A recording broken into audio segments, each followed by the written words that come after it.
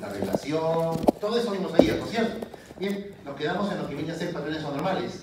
Esto lo van a ver mucho mejor el próximo ciclo en fisiopato, pero es bueno que lo sepan. Les comenté que las espirometrías pueden ser normales, pueden ser obstructivas o pueden ser restrictivas.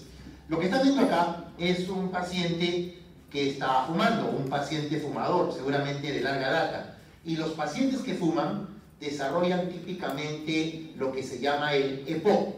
EPOC son las siglas de enfermedad pulmonar obstructiva crónica. Y las formas clásicas de EPOC son la bronquitis crónica, que están viendo acá, acúmulo de secreción flemosa, bronquitis crónica por hiperplasia de células caliciformes, o el enfisema, que es ruptura de los tabiques alveolares.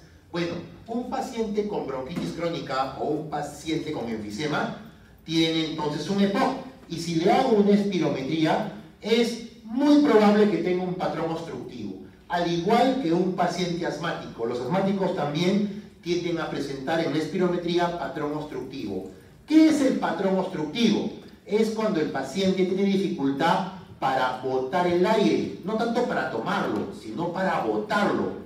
¿Y por qué? Porque los bronquios están disminuidos de calibre, ya sea porque están contraídos o ya sea porque están llenos de secreciones. Ahora, si ustedes recuerdan la clase de ayer, ¿habrá por acá una tisita? Ahí creo que por acá hay una.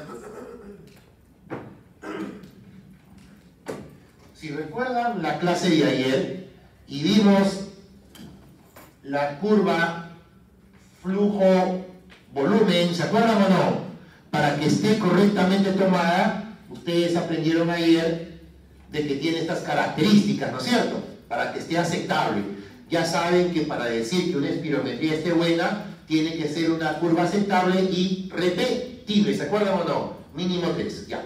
Entonces, si yo le hago la espirometría a un paciente con asma o con EPOC, es probable que la curva, vamos a ponerlo esto como la referencia de lo normal, ya, esto sería su referencia de lo normal, es probable que el paciente le diga, señor, tome aire, bote, y se prolongue. Miren la diferencia entre la segunda curva y la primera, que es la referencial. Ven ustedes que el paciente con problema obstructivo, el punto máximo que ocurre al primer segundo, ¿cómo se llamaba? Lo dije ayer. El BEF1, ¿se acuerdan o no? Muy bien. Vemos que en este paciente el BEF1 está por debajo del valor ideal. Y esta parte de la curva es el BEF 25-75. ¿Recuerdan o no? Miren acá cómo también ha disminuido y se forma como una especie de concavidad. Y vemos cómo la expiración se prolonga. Por lo tanto, lo típico que aparece en una persona con asma o con EPOC es un patrón obstructivo. Y la curva tiende a disminuir en su pico, la pendiente de caída se hace cóncava y la curva se estira. Es decir, va a haber una caída del BEF1 disminuido. También va a disminuir la relación de BEF1 entre capacidad vital forzada. ¿Se acuerdan que les dije que hay una relación que se llama el BEF1 entre capacidad vital forzada? ¿Se acuerdan o no? ¿Cuánto era su valor normal? Mayor de 70, perfecto. Si está disminuyendo el BEF1, como en este caso, ¿qué pasa con el cociente? ¿Aumenta o disminuye? Si está disminuyendo el numerador de esta división, ¿disminuye sí o no? Así que lo típico en el obstructivo es que la relación sea menor de 70%. Conclusión, en cuadros obstructivos, la capacidad vital forzada no se ve muy alterada. El BEF1 sí está disminuido y la relación, el cocientito que vimos ayer, también está disminuido. Es lo característico del obstructivo. Eso lo vamos a revisar nuevamente en fisiopato. Miren, lo que acabo de dibujar, una curva normal. Para esta persona le corresponde 8 litros de BEF1. Esta es una persona que tiene las mismas características antropométricas, pero miren, solamente llegó a 6, que significa que su BEF1 está disminuido. Miren cómo se vuelve cóncava, lo correspondiente al flujo 25-75, y comienza a haber una expiración prolongada. Así que si ustedes ven curvas chicas, cóncavas y prolongadas, ya van pensando que eso es una curva obstructiva. Y si vemos la curva volumen-tiempo, recuerden que al primer segundo se establece el BEF1. En el caso del obstructivo, miren cómo el BEF1 ha disminuido significativamente. ¿Qué es lo que más se altera en los problemas obstructivos? No se olviden, el BEF1 y la relación BEF1 entre capacidad vital forzada. Y aquí miren, otro ejemplo, de azul, curva normal, de rojo, curva obstructiva. ¿Se dan cuenta o no? Y cuando más reducido esté el BEF1, más severo es el problema obstructivo. Doctor, ok, le hago una espirometría a un paciente con asma, le hago una espirometría a un paciente con EPOC. En ambos me salen obstructivos. ¿Cómo puedo diferenciar si es asma o EPOC? Para eso tienes que hacer una prueba más. Aquí está, este es el patrón obstructivo típico. Miren, BEF1 disminuido y la relación BEF1 capacidad vital forzada menor de 70. Y cuando más disminuido esté el BEF1, más obstruido está el paciente. Bueno, la pregunta es, ¿todo lo que silba es asma o EPOC? No. Pueden ser bronquiectasias, tuberculosis, edema pulmonar, laringitis, bronquitis, tumores, estenosis. ¿Cómo diferencio entonces las diferentes patologías? Uno es con la clínica, otros son los antecedentes. El EPOC ha fumado toda su vida, el asmático mayormente son niños, ¿no es cierto? Pero también puedo hacerles esto, el test de broncodilatación, ¿de acuerdo? ¿Cómo es eso? A ver, señor, un cafecito quizás para levantarnos. Uno, le hago la prueba espirométrica al inicio, le hago la espirometría al inicio, se llama espirometría basal, como ya han aprendido. Y después al paciente le administro 4 PAF, 4 inhalaciones de salbutamol, y esperamos 15 a 20 minutos, y le repito la prueba. ¿Qué analizo después de eso? Con esta fórmula, que por suerte la máquina lo tiene ya procesada, puedo hallar cuánto aumenta o no el BEF1. Pregunta, muchachos, a pesar que no han llevado clínicas, un paciente con asma, está con el pecho cerrado, agarra su salbutamol, se aplica, ¿mejora o no mejora? Mejora espectacularmente. Los pacientes con EPOC, ya los van a ver, agarran el salbutamol, se lo aplican y no mejoran nada. Por eso se llama enfermedad obstructiva crónica, ¿me entienden o no? Así que la pregunta es, si le hago test de broncodilatación a un asmático, ¿el BEF1 mejorará o no mejorará? Sí, pues mejorará. Y si lo hago a un EPOC, no mejorará. ¿Cuánto se dice, esa es la aerocámara, el inhalador, cuánto se dice que tiene que mejorar un paciente para decir que su sospecha es de asma bronquial? Que el BEF1 aumente por lo menos 12% o más después de haber utilizado el salbutamol. Otra variable es que haya aumentado la capacidad vital forzada por lo menos 200 mililitros. Y aquí tenemos a nuestro estudiante pensante. Una prueba broncodilatadora positiva es altamente sugestiva de asma bronquial.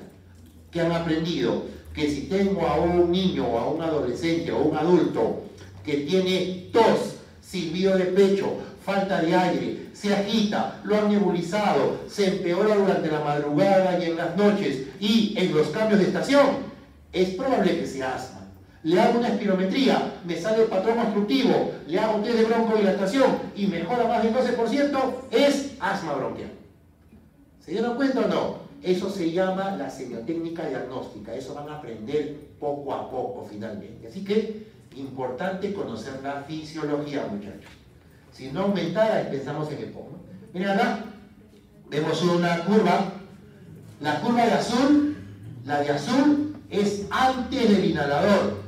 La curva de rojo es después del inhalador.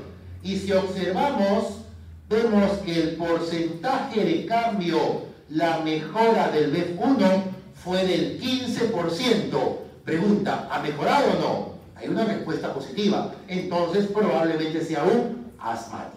¿Me entienden? Un asmático. Aquí miren la diferencia. La que está de azul es antes del inhalador. La que está de rojo con el inhalador. ¿Cuánto fue el porcentaje de aumento? Solo 6%. No llegó al 12%. Así que pudiera ser un EPOC. Pudiera ser. Recuerden hacer la correlación con los antecedentes. ¿De acuerdo? Pero asma no es. ¿Se dan cuenta o no? Asma no es. ¿De acuerdo? Bien, vamos ahora al patrón restrictivo. ¿Qué es el patrón restrictivo? Son mayormente pulmones que movilizan poco aire. Tú le dices al restrictivo, tome aire, bótelo. Se acabó, ya no bota más, porque son pulmones mayormente o chiquitos o endurecidos, o la jaula torácica los tiene atrapados. Por ejemplo, esto es una sifoescoliosis severa. Con el tiempo, uno de los pulmones termina atrapado y se excluye. Si le haces al paciente una espirometría, de seguro que sus volúmenes van a estar reducidos. Este es un paciente que ha trabajado toda su vida en una mina, un minero, no ha utilizado protección respiratoria y ha estado ingresando a sus pulmones sílice.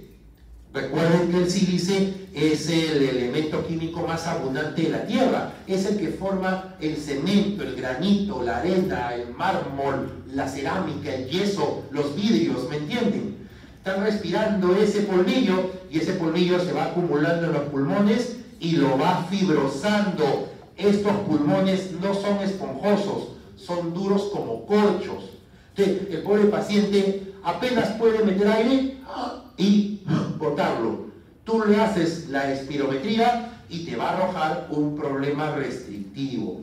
Esta es otra enfermedad que se llama la antracosis o acúmulo de carbón mineral en los pulmones. Entonces, voy a hacer aquí cómo sería la curva de un restrictivo. Queda claro cómo es la curva de un obstructivo, ¿no? Ya han aprendido. Ya. ¿Cómo es la de un restrictivo? Para que vean.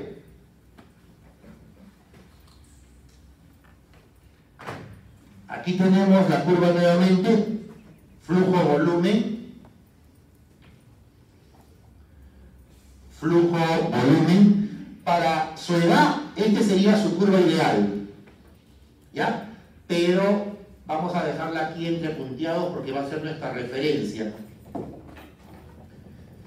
Imaginemos que es un paciente que ha trabajado en una mina por más de 20 años, nunca usó protección, respiratoria me refiero. ¿Pueden ver ahí? ¿Pueden ver todos? ¿O no se ve? ¿Se ve? Si no, aprenderán un poquito. A ver, no paramos. ¿No es esto? No. Nada, nada, tampoco. Mejor ni lo toco, gente que lo malore. Bueno, miren acá. El paciente ha trabajado 15 años en una mina, no utilizó protección respiratoria, estuvo respirando el polvo del sílice. Viene por disnea, cada vez se agita más, le falta el aire, ya no puede subir escaleras, no puede hacer cosas básicas. Le hago la espirometría y le digo así: señora, señor, tome aire, bote. Se acabó. ¿Se dan cuenta? Pregunta, ¿esa curva se parece a la curva obstructiva? No. Primero, no es cóncava ni prolongada. Es prácticamente como una curva chiquita. Es probable que el BEF1 esté disminuido, eso queda claro. Pero lo que más se altera es el área bajo la curva. Y recuerden la clase de ayer, el área bajo la curva es la capacidad vital forzada. En los pacientes obstructivos, lo que más disminuye es la capacidad vital forzada. Se puede escribir de las dos maneras, no hay problema, ¿de acuerdo? Capacidad vital forzada. Muchachos, tengo la relación B1, capacidad vital forzada. En los problemas restrictivos, ¿cómo estará? Mayor de 70, menor de 70. Vean ustedes que disminuye ahora el denominador, ¿sí o no? Y por lo tanto el cociente tiende a aumentar. Es decir, aquí la relación se mantiene normal o se eleva, diferente al obstructivo que disminuía. Así que lo típico en la obstrucción, capacidad vital forzada disminuida. B1 puede estar disminuido como no. Y la relación está normal porque el denominador ha disminuido y el cociente no se ve alterado o incluso aumenta. Miren estas curvitas. Son curvas chiquitas, parecido al dibujito, ¿sí o no? Curvas chiquitas con una capacidad vital muy disminuida. Y miren aquí la comparación. ¿Se dan cuenta cómo es la curva? Una curva restrictiva es como una miniatura de la curva normal. No se deforma, no hace concavidad ni se prolonga. Es como una miniatura. Y el área bajo la curva, que es la capacidad vital forzada, es lo que más se reduce. Y cuando más disminuye la capacidad vital forzada, más severa es la restricción. Miren, de rojo, un restrictivo, de azul, un normal. Es por eso que estas personas se agitan. ¿Saben quién tiene esto? Los pacientes con fibrosis pulmonar. Es lo característico del paciente con fibrosis. Por eso tanto se agita y finalmente termina como que ahogándose porque no puede sus pulmones estirarse más. ¿Qué enfermedades ocasionan problemas restrictivos? Tenemos escoliosis, toracoplastía, fibrotórax, neumotórax, Guillain-Barré. Esto es lo más importante, la fibrosis intersticial. Esta es la causa más importante de problemas restrictivos. Neumonectomía, lógico, si ha perdido un pulmón, de seguro que si le hago una espirometría tendrá sus volúmenes disminuidos a la mitad. Esto van a verlo cuando lleven semiología y lleven medicina interna. Radiografía de tórax, donde llama la atención el signo del corazón peludo. Parece un corazón con pelitos. No es que tenga pelitos, sino que hay lesiones pulmonares que distorsionan la silueta cardíaca. Son lesiones intersticiales, parecen como redes. La tomografía del mismo paciente evidencia bronquiectasias y múltiples lesiones quísticas. Esto se llama panal de abejas. Cuando hay panalización y esta forma fibrótica, es lo típico de la fibrosis pulmonar idiopática. Yo le hago al paciente una espirometría y pregunta, ¿saldrá normal, obstructivo o restrictivo? Restrictivo, porque estos pulmones son duros como corchos, no se expanden de manera adecuada, han perdido su compliance. Miren esta tomografía, un fibrótico severo, prácticamente esto parece como el panal de abejas de cualquier colmena, ¿no? Esto ya es un caso severo de fibrosis pulmonar, debe tener una severa alteración restrictiva. ¿Ya alguien determina algo en esto? Yo sé que no han llevado imágenes, pero a mí me gusta hacer mucha correlación clínica de la fisiología, si no se vuelve aburrida. Esta es una paciente que llegó al hospital por disnea progresiva, le faltaba el aire. Le tomaron una tomografía y ¿qué observamos?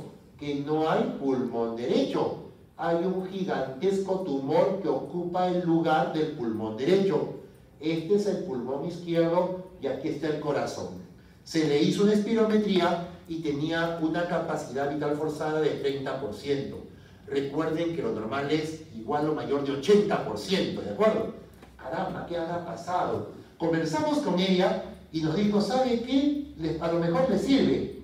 Me ha aparecido esto en la pierna.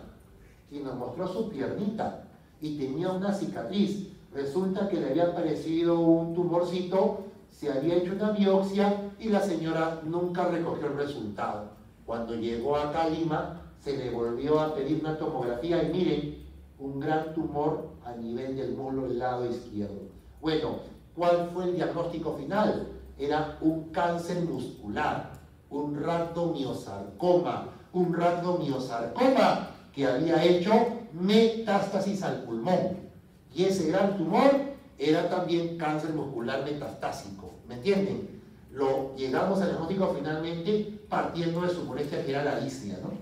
Que hacemos también correlación.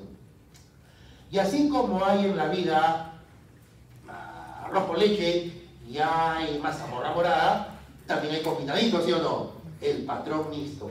Son patrones donde hay curvas chiquitas, cóncavas y prolongadas. Es decir, sería algo así. Si es que aquí lo trato de colocar,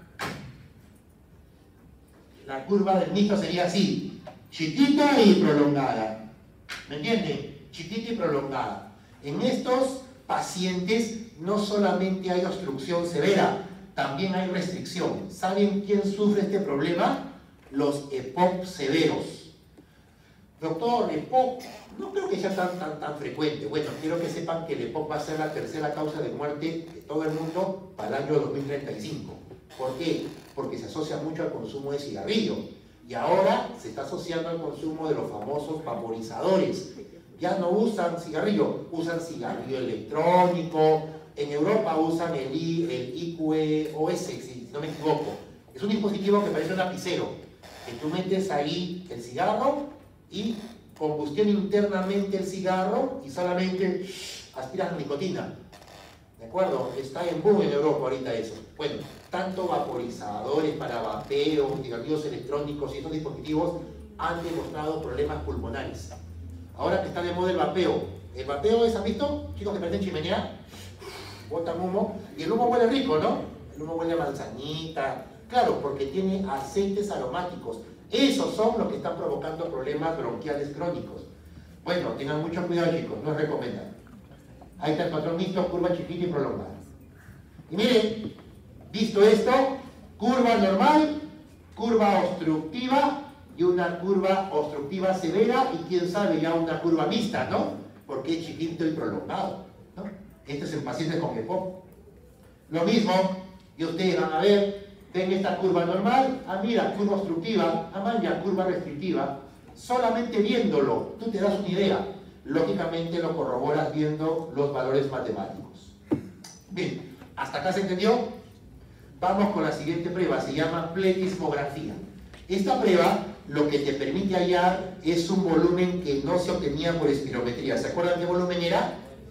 Volumen residual. No te permite hallar volumen residual, mejor dicho, te permite hallar volumen residual, a diferencia de la espirometría. Esta prueba es una prueba más compleja, en donde la persona tiene que ingresar a una cabina presurizada y más o menos algo así para que me entiendan. Ahí está.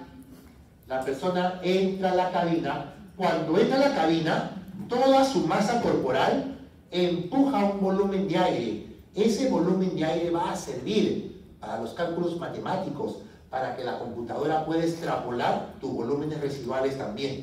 Aparte, el paciente va a soplar, las maniobras son diferentes, el equipo es otro. Si recuerdan, un espirómetro cuesta entre $5.000 a $8.000, ¿no es cierto? Bien, esta maquinita cuesta $80.000 a $100.000. Fíjate, cuesta un Audi más o menos, ¿de acuerdo? Eso es lo que cuesta. Ahora, en el Perú hay, sí, pero pocos hospitales lo tienen. Los de Mayo lo tienen, ¿no? Lo tiene Almenara, Revaliati, Cayetano. Me parece que Loaiza también lo tiene o se llama Logrado, pero por ahí tiene.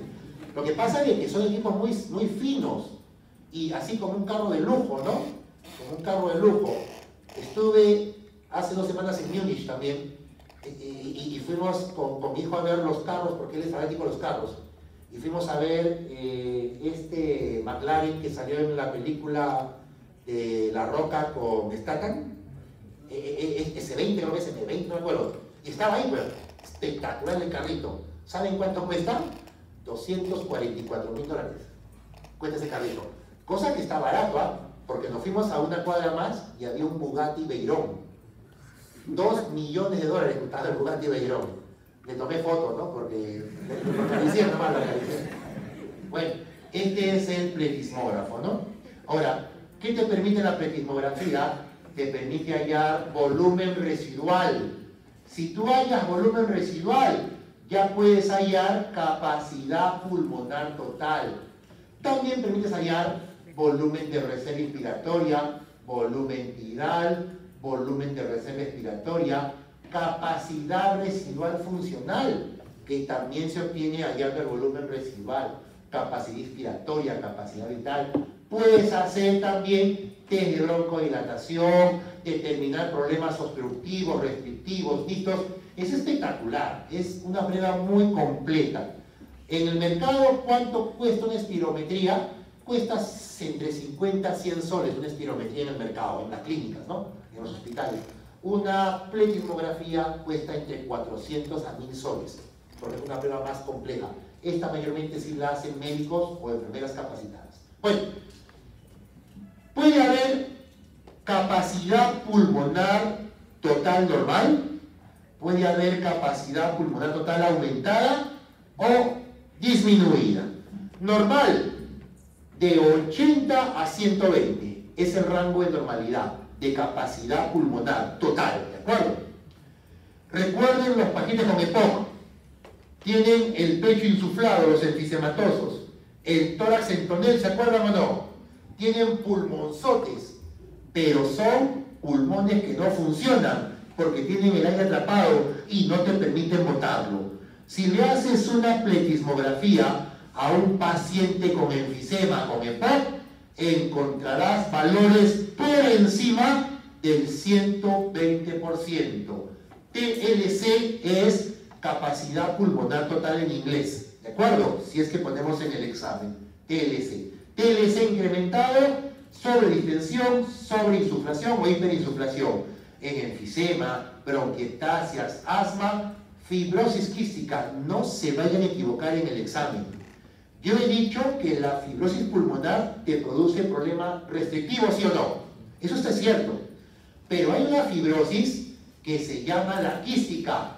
Esta fibrosis quística no te genera restricción, te genera obstrucción.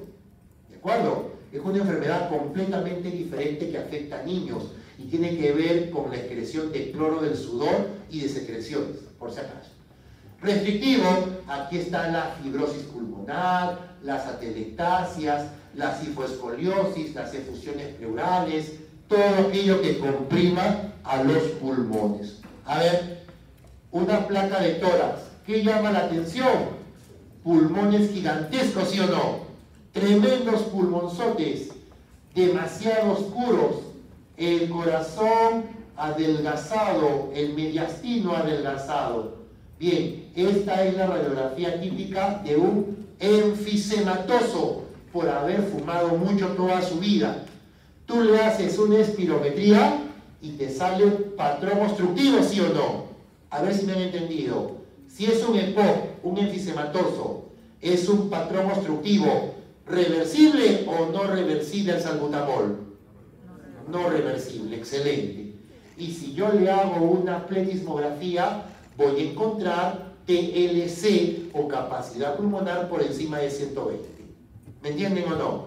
Corroboro el diagnóstico. Es lo típico de las personas con estas patologías. Y esto es lo contrario, un paciente con fibrosis severa, si le hago espirometría, me saldrá patrón restrictivo, ¿sí o no? Y si le hago una pletismografía, me saldrá el TLC menor de 80%, es decir, disminuida la capacidad pulmonar. Así que la pletismografía nos sirve mucho. Miren, cuanto más disminuido esté el TLC, más severa es la restricción de esa persona. Así que ya sabemos para qué sirve la pletismografía, me permite hallar volumen residual, capacidad residual funcional. Y miren, en una pletismografía, esto es la barra normal. Miren el obstructivo por EPOC. Miren cómo el volumen residual aumenta porque son pulmones atrapadores y tienen almacenado el aire. Eso hace que aumente el volumen pulmonar. Mientras que en el fibrótico, miren cómo el volumen residual disminuye porque son pulmones chiquitos, fibróticos, endurecidos. ¿Me entienden? Así que esa especie de gráfica de barras también nos puede servir para determinar diagnóstico. Bien, y para acabar esta clase que es bien larga, difusión de monóxido de carbono. Muchachos, quiero que sepan, el oxígeno es difusible como uno. El CO2 es difusible como 20, es decir, 20 veces más rápido difunde el CO2 que el oxígeno. Pero el monóxido de carbono, el CO, es 200 veces más difusible que el oxígeno. ¿De acuerdo? ¿No les ha pasado, para los que no tienen carro? Yo, por ejemplo, no tengo carro ahorita. Lo he tenido que vender, tengo otras prioridades, me movilizo en el transporte público, lastimosamente por ahora, y subimos a esas scooters, esas combis, con toda su música reggaetonera de fondo, y a pesar del ruido y la bulla, ¿no les ha pasado que les comienza a dar sueño al rato? Y se comienzan a dormir y a cabecear. No creo que sea por la música arrulladora, ni por los olores agradables dentro de la cabina. ¿Por qué se duermen? Se duermen porque se están intoxicando de monóxido de carbono del motor. El monóxido de carbono se genera por la combustión de los motores viejos y comienza a llenar la cabina de pasajeros y genera poco a poco somnolencia. Algunos que saben esta jugada y se quieren suicidar, ojo, no lo hagan, lo que hacen es tapar el tubo de escape del carro, prenden el motor, cierran las ventanas y se echan a dormir. Cuando se levantan están con San Pedro y San Pablo, porque están muertos, ¿no es cierto? Es así, y la difusión del monóxido es rápida y se une de manera muy fuerte a la hemoglobina, ¿no? Bueno, entonces ya, ¿y qué tiene que ver eso con la prueba? Alguien muy inteligente dijo, ¿qué pasaría si a una persona le doy aire, escuchen, aire mezclado con un poquito de monóxido de carbono? Se lo doy. Lo aguanto 10 segundos y después lo boto. Eso que boto pasa a un analizador de gases. Muchachos, si tengo mis pulmones sanos, pregunta, ¿regresaré o no regresaré algo del monóxido de carbono que me dieron al inicio? Sabiendo que es 200 veces más difusible que el oxígeno. ¿Regreso o no regreso algo de ello? Teóricamente no regreso nada, porque lo que me han dado ya pasó a mi sangre. Tranquilo, es un poquito, no me voy a intoxicar. ¿De acuerdo? Pero ¿qué pasaría si me dan monóxido de carbono? Aguanto 10 segundos, lo boto y hay monóxido de carbono en el aire exhalado. ¿Dónde está el problema? ¿En dónde? Hablen. Cerquita. ¿Dónde ocurre la difusión de los gases? En la membrana alveolo-capilar. ¿De acuerdo? Así que si hay alguna lesión en la membrana, porque está endurecida, porque está rota, la difusión se va a ver disminuida, regresándose más monóxido de carbono. ¿Me entendieron o no? Ese es el fundamento de la prueba. Es determinar la cantidad de monóxido de carbono que el paciente regresa después de 10 segundos de haberlo tenido contenido en sus pulmones. Aquí está la máquina. Por este corrugado se le inyecta aire con monóxido de carbono. El paciente respira, aguanta la respiración 10 segundos y después lo bota. Y por este otro corrugado sale el aire exhalado al analizador de gases. Cuando más monóxido de carbono el paciente regrese, su membrana alveolo-capilar está peor. ¿Me entienden o no? No están permitiendo la difusión del monóxido de carbono. Ahora, recuerden ustedes que el monóxido de carbono, ¿cómo se transporta en la sangre? Se transporta unida a la hemoglobina, bajo la forma de carboxihemoglobina. Es por eso que para esta prueba necesariamente tenemos que colocar el valor de la hemoglobina para que haya los ajustes correspondientes. ¿De acuerdo? Así que a partir de ahora a esta prueba la va a conocer como DELCO. Les pregunto esto porque en el examen no vayan a estar preguntándole al que cuida, doctor, ¿qué significa DELCO? Doctor, ¿qué significa CI? ¿Qué significa FB? Tienen que saber las siglas, ¿de acuerdo? Porque yo puedo preguntar con siglas, ¿de acuerdo? Entonces, delco, no se olviden muchachos, delco es la difusión de monóxido de carbono. Y la difusión depende de la solubilidad y la densidad. La membrana alveolo-capilar es evaluada por el delco y cuando está inflamada, infiltrada, fibrosada o rota, la difusión de gases se ve alterado y el delco va a disminuir. Miren toda la membrana. Bien, típicamente habría delco normal, delco disminuido y delco aumentado. ¿Cuándo disminuye el delco? En el enfisema, porque se ha roto la membrana, los septos están rotos. 2. Enfermedad intersticial, muchachos. Cuando escuchen el término enfermedad intersticial pulmonar, es igual a fibrosis pulmonar. No se olviden, ¿de acuerdo? Es lo mismo. Y en fibrosis, el delco va a estar alterado. También disminuye el tromboembolismo pulmonar e hipertensión pulmonar. ¿Y en qué casos, al contrario, el delco aumenta? Porque hay mayor permeabilidad a los gases. 1. Las primeras fases de la insuficiencia cardíaca y en la hemorragia alveolar, porque son capilares con permeabilidad aumentada y el monóxido de carbono difunde más rápidamente. ¿De acuerdo? Así que no se olviden, muchachos, cuáles son las alteraciones y en qué situación aumenta o disminuye. Esta es una tomografía y pregunta, ¿los pulmones son así? Normalmente no, deberían verse homogéneos. Y aquí veo un montón de burbujas de aire. Se llaman bulas, lleno de bulas. Y esta tomografía es típica de un paciente fumador de muchos años con enfisema. Si yo le hago un delco, pregunta, a este paciente, ¿el delco cómo me saldrá? ¿Normal, aumentado o disminuido? Disminuido. ¿Por qué? Porque aquí ya no hay alveolo, solamente hay aire. Se ha destruido mucho de la membrana alveolo-capilar. Excelente, muchachos. Son los tipos de... Bien. Bien, entonces vamos rapidito con la tercera clase.